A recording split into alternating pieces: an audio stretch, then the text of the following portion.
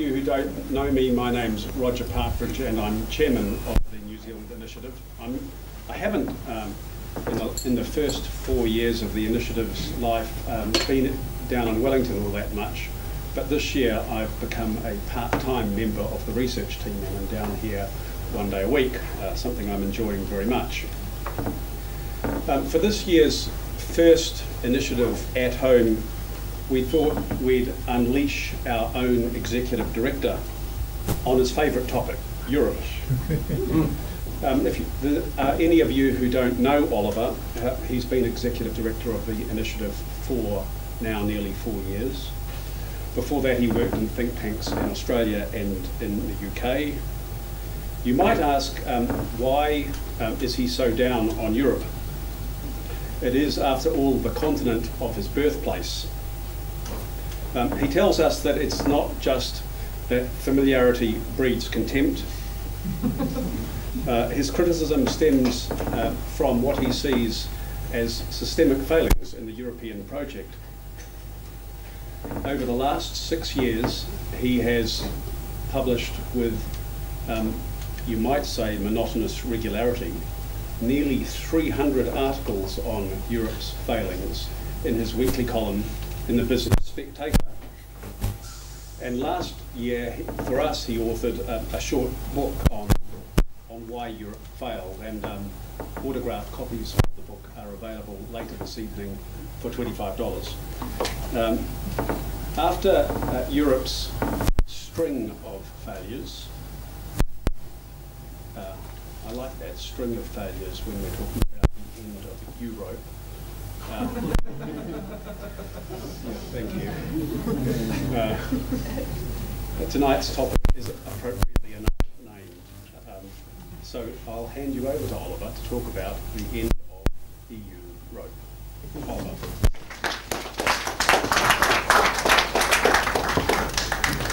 Thank you, Roger, for this very kind introduction. Good evening. It's quite surprising to see so many of you here, because when we advertised the event, I thought, how much interest could there be in New Zealand in European affairs anymore? Why would anyone really want to talk about this? But you're all here, and it could have been such a nice evening. And now you're hearing about Europe. For those of you who have read some of my columns over the past 6 years, as Roger mentioned, writing weekly columns as the world's only New Zealand-based Europe correspondent, you would know that I'm quite a Eurosceptic, but then again you might say that's only to be expected, because after all I'm German and I'm an economist, and I leave it to you to decide what's worse. But we have to talk about Europe, unfortunately, whether we like it or not, because the continent is really in crisis. And if you don't believe it now, you'll hopefully believe it after my presentation. But we should just go back a few years and think back maybe 10, 11 years when all of these books were published. I've only selected 3 titles. They were all published around 2005, 2006. One told us why Europe will run the 21st century. The other one talked about the European dream and how it would all eclipse America. Another book fantasized about the United States of Europe and why Europe will really break American supremacy. Well, that is so 2005 now, isn't it?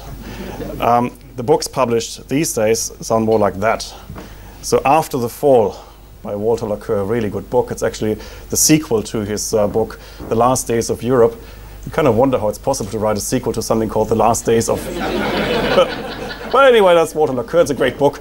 Then there is Europe's Deadlock, How the Euro Crisis Could Be Solved and Why It Won't Happen. David Marsh, great book.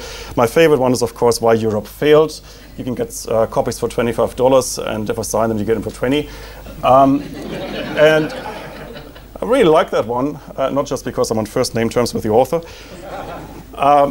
So basically the mood has changed. We have all heard about the Euro crisis. We've heard about Greece and Italy and Spain and Portugal and the debt crisis. So some of the things are well known and quite familiar, really, after all of these years of Euro crisis. I mean, how many bailout packages for Greece does it need for us to realize that there is a bit of a problem there? But there are some new developments in Europe, more recent developments that I think will turn this Euro crisis into a much more systemic crisis for the whole continent. And I'm going to talk about that, and I will explain why this is not just déjà vu, not just more of Greece and more of bailout and more of quantitative easing and more of sovereign debt crises, but it's actually a much more fundamental crisis for Europe. and why this might even be the end of Europe or EU-Rope, or however we might pronounce that. Just to start off, though, I think we should just recap. What are the fundamental problems facing Europe? I think by now we have all realized that there are some institutional problems with Europe. The EU structure is simply not fit for purpose, and I'm writing about this in my essay. The European Union, of course, started in the 1950s with just 6 countries. They were quite homogeneous in themselves.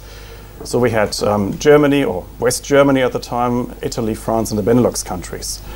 Now we are talking about a European Union of 28 member countries, and they are quite diverse in themselves. It's a very heterogeneous organization these days, which makes it very difficult to find any common ground and any solutions to Europe's many challenges. Economic reasons, of course, are playing a massive role in Europe, and I just want to give you one figure. Europe currently, depending on how you measure it, has about 8–9% of the world's population. The member states of the European Union are just under 500 million people, but together they account for 55% of the world's social welfare spending. Now that's not quite sustainable. It's reflected in high tax rates, it's reflected in low growth rates, so there are certainly some structural economic reasons why Europe is not doing too well. Monetary policy reasons, do I really have to tell much about the euro crisis? This was a monetary union that was never supposed to happen. It happened for political reasons, it never worked economically, and it's a complete disaster, and a lot of economists, of course, predicted that exactly when it was started. Finally, there are demographic reasons which explain why Europe is in trouble and why it's only going to get worse. My favorite statistic really to sum up Europe's demographic problems, the aging of Europe is, if you're looking at the median age in Italy and Germany, it's currently somewhere between 44 and 45 years. So half the population under that age, half the population over that age. There's only one country in the world that's older than these 2 countries, and that's Vatican City. That's not quite a role model to follow. So really we have a lot of problems of a structural, fundamental nature in Europe, and none of this has really changed over the last few years, and if that was all my talk was about, we wouldn't have to be here tonight because you would all know about that. But I think when we're talking about Europe in 2016, there are a few things that are really new and that have changed. So the current crisis is not just a déjà vu of what we've just experienced. So I want to give you 3 reasons why I think this EU crisis is really different. The first reason is linked to the previous crises. The European Union is structurally weakened by all these years of dealing with these problems, especially with the euro crisis. It has absorbed a lot of political energy, of political capital, dealing with these challenges, and the European Union barely has had time to deal with anything else. It hasn't really made itself more competitive. I mean, that was the great plan, of course, when they came together for the Lisbon agenda more than a decade ago. They wanted to be the most competitive region in the world. Well, it hasn't really happened because they were just too busy with other things. In the first instance, just averting sovereign bankruptcies. The second reason I think why this crisis is different is because for the first time really in the European Union's history, we have a proper referendum on whether a country really wants to remain a member, and that's Britain. We had other referenda, of course, in the European Union's history, but as you know, typically these referenda work in a way that a country first gives the answer that it really wants to give, then there's pressure exerted, and then they have a second chance to get it right for the European Commission. You can read about that in my essay as well. The third reason I think why this crisis is different, why everything is becoming even more difficult today, is because of the migration crisis. So we had crises, of course, in the Middle East. We have the Syrian war. And this has triggered a massive movement of people towards Europe, and Europe is simply not able to deal with it properly. So in short, I think what we're seeing in Europe is a toxic mix of different crises on numerous fronts. And what I will argue tonight is that this mix of problems has the potential to break up the EU. And even if the EU survives 2016, it will be a very different union compared to the union that we have come to know. Let's go back to the euro crisis, though, just briefly, because we shouldn't forget about it. I mean, you can read the newspapers these days and you kind of think that it's all over. And we had, of course, a bit of a Greek crisis again last year, but in July they had a long meeting, I mean, a really almost 24-hour meeting in Brussels, and at the end of it they came to a third bailout package for Greece, but that doesn't mean that the euro crisis is over. If you just look at some of these data here for European countries, for Eurozone members, you can see that the situation is still pretty bad. Look at Greece to start with. I mean, Greece, when the euro crisis started in 2009, had a debt to GDP load of 120%. Well, that's 194%, so hardly reassuring. Actually, after 5 or 6 years now of dealing with Greece, the situation in Greece is worse than it was before, so great success. It's more indebted, the country, unemployment is higher, and the economy is shrinking. Well, that the economy in Greece is shrinking is, of course, the Varoufakis effect, because Greece was actually on a relatively good path before the Syriza government took over, but they have basically destroyed any kind of trust in a system, and that's where Greece is today. But look at the other countries. I mean, Italy, 132% debt to GDP, doesn't quite look promising either. Look at the unemployment rates. Look at Spain, more than 20% unemployment. Spain is talked about in European circles as the growth miracle. Well, yeah, I mean, 3.5% growth is not bad. But if you take into consideration that they just had a massive contraction, they're still dealing with more than 20% unemployment, 3.5% growth is not nearly enough. And then when we're looking at other big countries, Italy, France, hardly any reforms taking place, despite what the Italian Prime Minister tries to portray. Matteo Renzi talks about reforms all the time, but hardly delivers anything meaningful. And Italy certainly doesn't break out of its 0.5%, 1.5% growth ghetto. In fact, Italian GDP is still lower in real terms than it was at the beginning of the crisis, and Italian productivity hasn't improved for 20 years. So this euro crisis is not over. And if you don't believe it, then just have a look at this graph. Some of you might be familiar with the European Central Bank's Target 2 mechanism.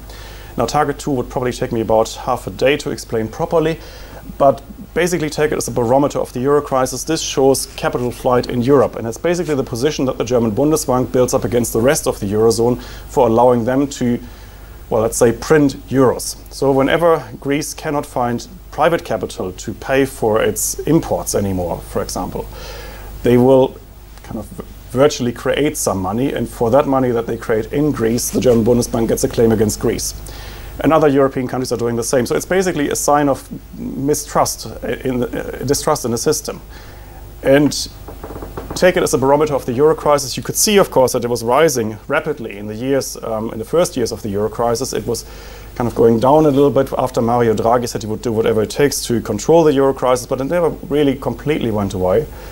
And it's recently been rising again because we now fear that there might be more troubles in the Italian banking system, for example. So I think the euro crisis is over if that balance goes back to zero. As long as it's in the hundreds of billions, it is not over. So this euro crisis, as I say, under wraps, not under control. It's not over. It's become chronic. It could become acute any day. But the real problems, I think, for Europe today are not just economic, they are political. The first problem is really a rise of Eurozone populism. After 6 years of trying to deal with this stupid, bloody euro crisis, with failed policy after failed policy, we have really created a political atmosphere in a lot of European countries that is completely out of control. It has been a gift to populist parties on the right and on the left. And we can now see populist resistance against Eurozone bailouts in most Eurozone countries. And the resistance comes from two different camps. One camp complains about austerity being imposed on these countries. Think of Syriza in Greece, think of the Podemos movement in Spain, think of the Partido Socialista in Portugal that just won the last election, or think of the Movimento Cinque Stelle in Italy. That's the movement that was founded by Beppe Grillo, the Italian comedian. On the other hand, well, it's quite appropriate having comedians in politics now and then, but on the other hand, there are, of course, populist movements in countries that are supporting these bailout policies and paying for them, or at least guaranteeing them. And here we are thinking about the Finns party in Finland. Until very recently, they were called the True Finns. I don't know what happened to them, whether they are any less true these days, but anyway, they're now called the Finns. And we've got the Alternative für Deutschland. That's the right-wing populist movement in Germany. Originally a respectable Eurosceptic party, but they basically split into two parties last year, and what remains is just a really nasty right-wing movement. In Austria, we've got the FPÖ, Freiheitliche Partei Österreichs, the Freedom Party, actually polling really strongly in the high 20% in Austria. And in France, you would have all heard about the National Front, that's Marine Le Pen. These parties are generally resisting any bailout packages because they fear that it will burden their taxpayers too much. But what you can see is that this euro crisis has actually driven countries apart. It's actually led to a polarization in different countries. It has actually led to a rise of populist policies across Europe. It's not just in the Eurozone, though, that we are seeing, where we're seeing radical politics. We're seeing them in Eastern Europe as well. So we see them in Hungary, for example. Hungary has had its Prime Minister Viktor Orban for a few years now, and under Viktor Orban, we have seen a really nasty turn of Hungarian politics, where Orban has continued his attacks on the freedom of the press, where he has continued attacks on freedom of religion, where he's had to deal with an anti-Semitic coalition partner and violated basic democratic principles, so not quite Western-style democracy. Slovakia, a similar movement, Robert Fico, that's nominally a social democrat, has taken his lessons from Viktor Orban and is basically copying his strategies. It was Fico, for example, who recently said his country wouldn't take any more Muslim migrants. Well, it's basically trying to become a European-style Donald Trump. And in Poland, the Kaczynski party, the party of the two Kaczynski twins, is back in power now under a new prime minister, Beata Szydło. And again, taking some lessons from Viktor Orban, they are trying to turn this into a kind of a Putin-esque country, where they have attacked the independence of the constitutional court, where they have taken the state or public broadcaster under effectively the party's control. So it's not quite Western-style democracy in Poland either. And these countries are cooperating. You might have seen reports in the press just over the last few days that they were celebrating the 25th anniversary of the Visegrad group. That's Poland, Hungary, Slovakia and the Czech Republic united. They came together initially to work on the transformation of their countries from communist economies towards the European Union, but they're increasingly becoming a new Eastern Bloc within the European Union. We have another problem in Europe, and that's Brexit. David Cameron, of course, promised in 2013 that he would hold a referendum on Britain's continued membership of the European Union. But Cameron probably never really believed he had to deliver on that. He needed something to offer to his Eurosceptic colleagues in his own party. And he thought it was probably safe to offer a referendum in 2017 because Cameron probably didn't quite think he would have to deliver on that promise. You know that Britain has a history of promising referenda on all sorts of European issues that never happen. And had Cameron continued his coalition with the Liberal Democrats, of course, he would have had a splendid excuse for not holding that referendum because the Liberal Democrats are very Europhile. Unfortunately, David Cameron won the election, now he has to deliver. So Cameron promised the impossible. He wanted to hold a referendum, he wanted to have substantial renegotiations on European law, a new treaty, everything done quickly, of course, as always happens in Europe. And he wanted to have a completely reformed EU at the end of it. Cameron negotiated, of course, now for half a year. What he got is practically nothing. He has to sell this as a great success. Whether his party will follow him, completely different matter. It pretty much depends on where this euro crisis is going, where the migrant crisis is going, where the euro crisis itself, the monetary crisis is going. And then it depends in the end on his own party, whether anyone really dares to challenge the Prime Minister on his deal, which is really not worth celebrating, or maybe in the end it depends on Rupert Murdoch whether the press gives Cameron a harsh treatment on this. But if Britain pulls out, of course, it will have implications for the rest of Europe, and I'm in two minds about Britain's departure or possible departure from the EU. As a Eurosceptic and as someone who shares a lot of the concerns of many British Eurosceptics, I can understand why they want to pull out. As a German observer, I hate the thought of the Germans being left alone with the French. I think for many reasons the British membership of the European Union was a good thing because it was a counterpart to this very etatist, statist view of the world that you find on the continent, so it was great to have Britain involved. But that's perhaps not good enough a reason for Britain to stay. And then we have to talk about Europe's migration crisis. And I should perhaps start by saying that aging Europe, of course, needs migrants to make up for the shortfall in workers. In the labor markets and fill gaps in the labor markets, but the focus has to be on qualified migration. The problem with current refugee migration into Europe is that not much of that is really qualified. The German Federal Labor Ministry estimates that about 10% of the migrants that Germany currently gets as refugees will be able to integrate themselves into the labor market, which means 90% will stay on welfare. Well, that's not good for them, that's not good for Germany, it's not good for social cohesion. But it kind of links back to a historical problem. Europe has never been particularly good at attracting qualified migrants and attracting the migrants that it gets. Other countries, including New Zealand, Australia probably, the United States, Canada probably have much better track records because they were much more careful to select the migrants that would actually contribute positively to society. European countries, I think, have never been particularly good at that. just look at the German guest worker scheme of the 1950s and 60s. A complete disaster, because the pretense was always that these people would just return at some stage and everything would be fine. And then when they stayed and people realized that they now had guest workers of the third generation, they realized they had a bit of a problem. But anyway, back to the migration crisis. What we currently see is that there is enormous pressure on Europe's external borders, basically on the borders of the Schengen zone. The Schengen zone that allows passport-free travel within Europe. And it has basically led to the Dublin III regulation, which forced European Union member states to process refugees in the first country that accepted them. So that should have been Greece and Italy and Spain. That Dublin III Accord does no longer hold, so these migrants are basically passed on now to the countries where they really want to go, which is basically Germany and, to a lesser degree, Sweden. Now, I should tell you a bit about Germany's particular border policy in a few pictures. And what you can see here is, of course, the German Chancellor, Angela Merkel, having selfies taken with refugees. And that was all on the 4th of September, or around the 4th of September. That was the night when Angela Merkel decided to open the German border to Syrian refugees stuck on the Balkan route in Hungary. So there were thousands of Syrian refugees at a railway station in Budapest. And they couldn't move forward or backwards. And Angela Merkel basically said, we're opening the border. But that was taken as a signal to everyone, not just Syrian refugees, but basically North African would-be migrants, that Germany is now open for business and we should all come. So all that migrants thought they had to do was kind of take the detour via Turkey, take a boat across Greece. Greece would wait there with buses and just bus them straight to Germany. That was roughly what was happening.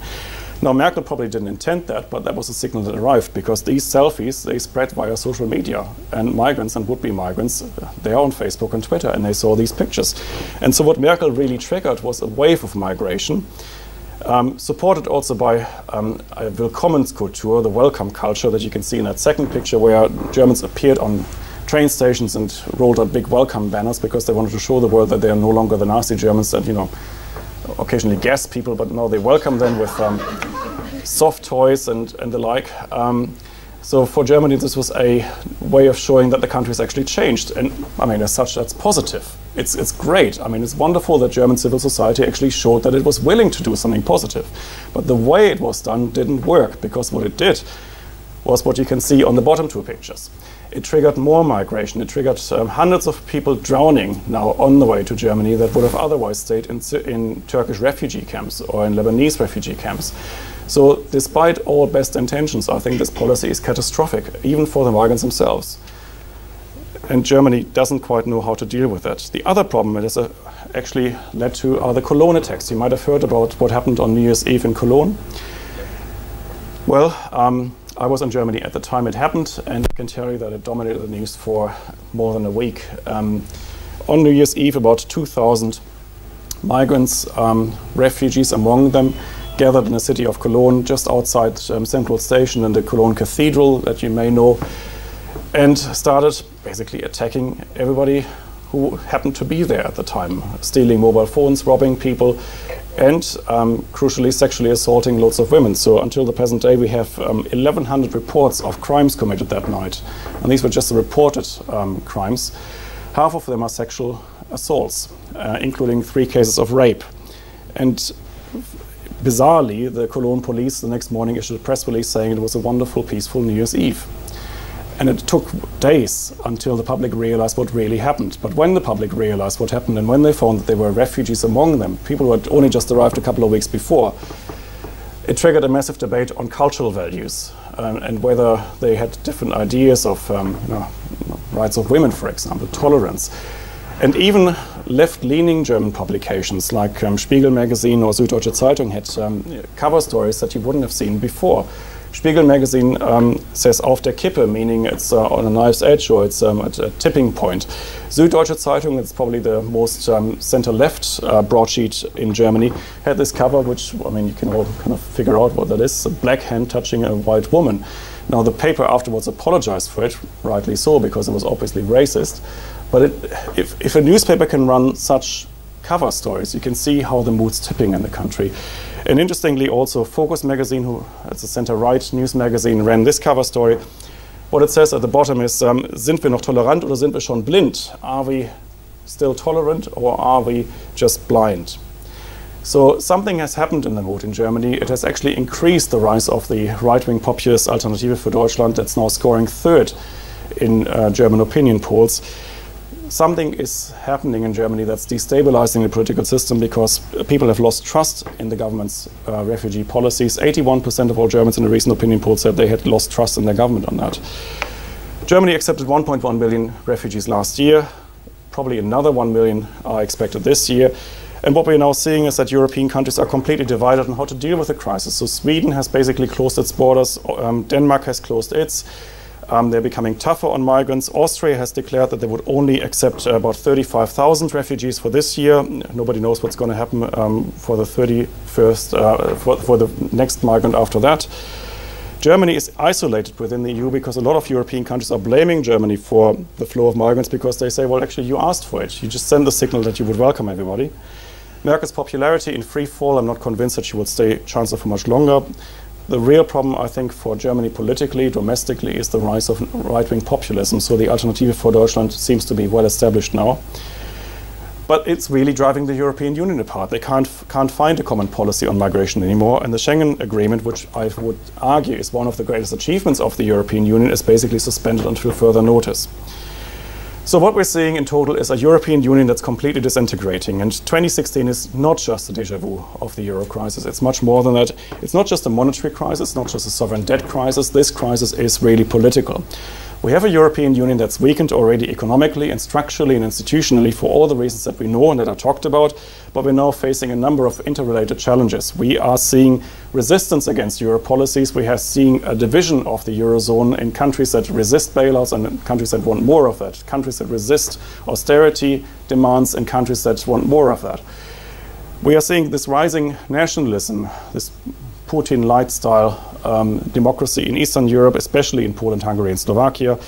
We are seeing a growing populism practically everywhere, including in countries outside the Eurozone.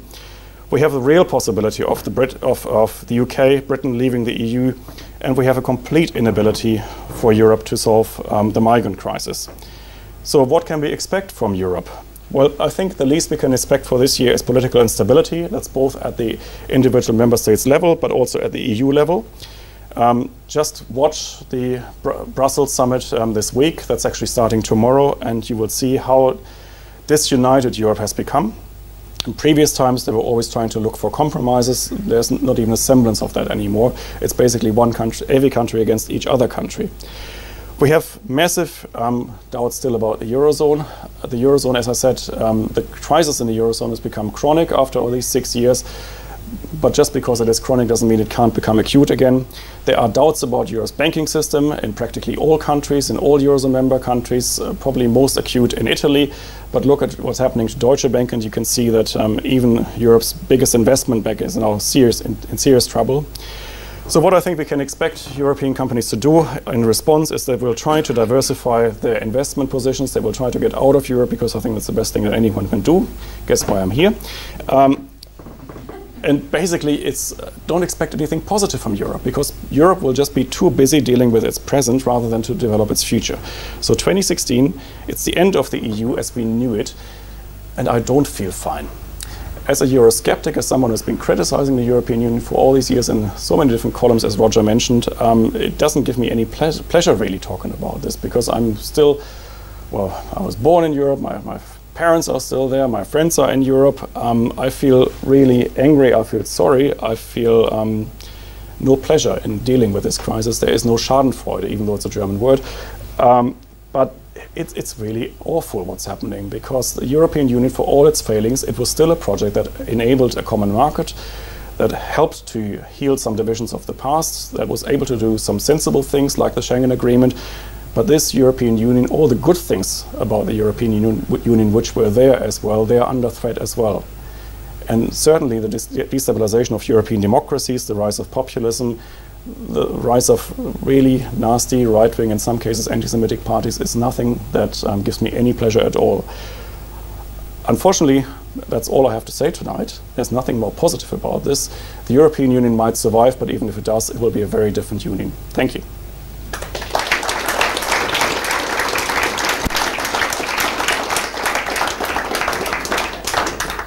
though he's suffering under the heat of the It lights. is bloody hot here. Yeah. And it's just flown in this afternoon from Australia, where he caught a traveller's bug. Oliver has agreed to take questions, so he will field them himself. And what housekeeping matters did I have to deal with that I forgot when I started? Somebody could give me a glass of water, perhaps. Yeah. A glass of water, please.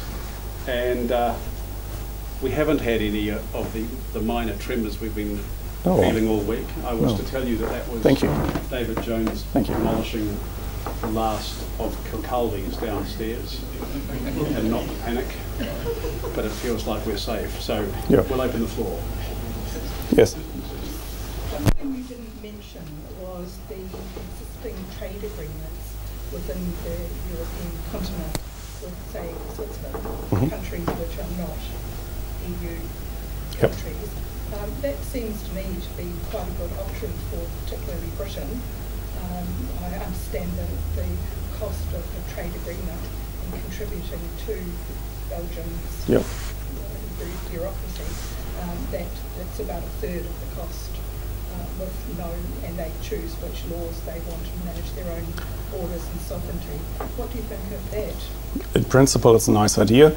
The problem is, of course, that if you're talking to Swiss people, they will tell you that they don't get much choice. They're basically forced to implement a lot of European legislation without having any input into the directives because they're not sitting at the table. Have a look at how the European Union routinely deals with Switzerland, how much pressure they put on Switzerland. They probably wouldn't be able to do the same with Britain because Britain is bigger. Basically, you're right. And I think that the sad thing is that the wrong system won, because in the beginning there were two European associations. There was EFTA, that was the European Free Trade Agreement, and that was basically just about a free trade zone for Europe. And there was the European Union that always was a bit more ambitious and tried to unify Europe and try to establish political union. If you ask me, I think the wrong association won. It would have been much nicer had EFTA expanded around Europe and just established a free trade agreement and maybe a customs union, something like that. Maybe with a Schengen agreement on top of that. But unfortunately, they went for political union, for monetary union, for all the wrong things. Is it too late to change? Yes, because the European Union is so well established and it's just such an inertia in the system. It's path dependent, yeah. Do you think that there are some advantages to the dismantling of Europe as we know it in terms of investment opportunities in individual countries, dismantling the social welfare state which is spread right across the continent, elimination of subsidies, the ability to get monetary policy right in particular countries? Well, there'll be some problems in some countries. The end result might be better. The option is there, but it will take a long time and it will be messy in the meantime. I think it's too early to go into Europe expecting that now. Frankly, I think the next few years, maybe decades, will be too tough for Europe to just sort out this mess before we actually talk about any opportunities again. And I'm not even convinced that we will see a return of Europe in this century, because the problems are so enormous. Think of demographic change, aging. Germany in the 2030s will reach a median age of above 52 years. I mean, how are you going to generate significant growth out of that? It's practically impossible. That aging is not even spread. That's true. And that aging is looking a bit better in countries like Britain and France, because they also had higher birth rates. But I'm not that optimistic. Maybe Britain, if they pull out, there might be an opportunity. And Britain's doing relatively better than Europe anyway.